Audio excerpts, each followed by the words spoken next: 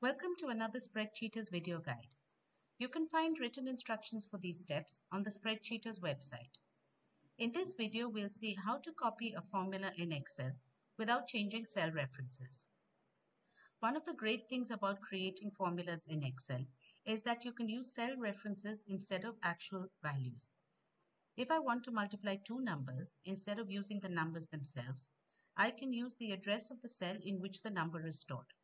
This makes the formula very dynamic, and I can then copy it down a column or across the row, and the cell reference will change accordingly.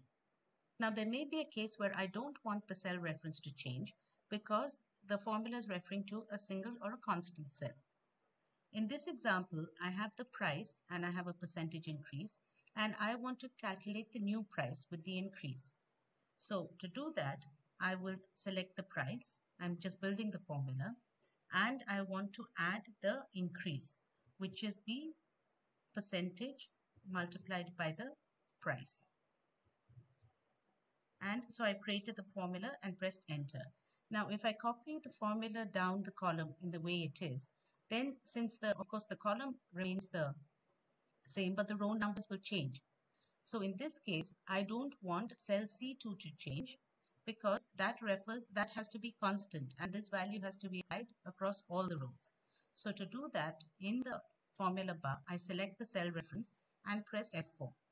This adds two $signs, one to the column and one to the row, and indicates that this value must not change.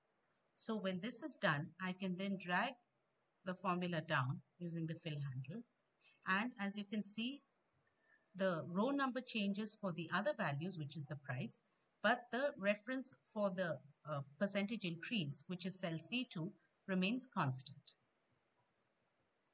So this is how to copy a formula in Excel without changing cell references. Please read the appended article for further guidance.